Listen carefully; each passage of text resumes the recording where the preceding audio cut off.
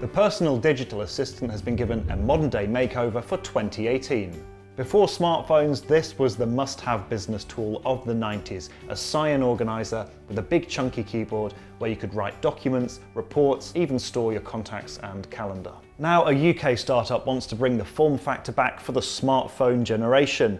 This is the Gemini, and the idea is that the chunky keyboard is perfect for writing emails, reports, or even a novel without the size of a laptop. It runs Android 7.1, so it's got all the apps you'd expect on a modern phone.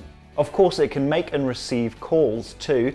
You do that with the phone closed, but that does mean you can't see the screen to see who's calling. So for that, there are some LEDs here that you can customize for your favorite contacts. The other thing missing from the front here is there's no camera in the base model, only a selfie camera for video calls. So if you like using your phone to take pictures, you'll need to pay for the add-on.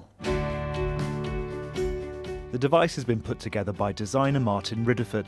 He worked on several classic Cyan devices more than 20 years ago. How do you think the old designs hold up nowadays? Well, they're interesting for the historical record, and at the time they were all cutting edge. Why bring this form factor back? Every time you bring up a virtual keyboard, you use up half the real estate of the screen, and it's always a compromise. The notion that we can double the size of the product by opening it gives you so much more real estate to work with. You can do a whole bunch of stuff on here which you can't possibly do on a smartphone like spreadsheets.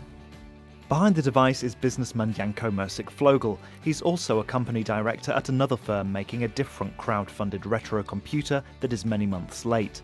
But he told the BBC he only joined that company long after its crowdfunding and still expects the device to be delivered. People nowadays have got a lot more options than they had 12 years ago. We have super thin laptops, we have tablets which weren't around 12 years ago. Why would someone need a personal clamshell PDA like this? Okay, so our research shows that each person probably has about 5 internet-enabled devices. But this is another option, but we're bringing that option back. So you can have a tablet, you can have a phone, and this is something that you can put in your pocket. You can carry it around without carrying a laptop.